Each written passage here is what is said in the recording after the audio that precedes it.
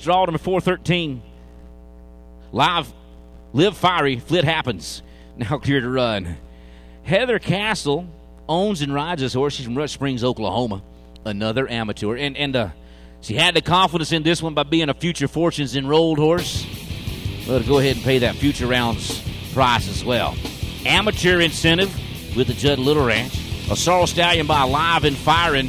And that would make it kin to one of those. It was a co-horse of the year last year, the WPRA Duke of Brittany Posey's. 16-153 and 16-153 for Live Fiery, Flit Happens.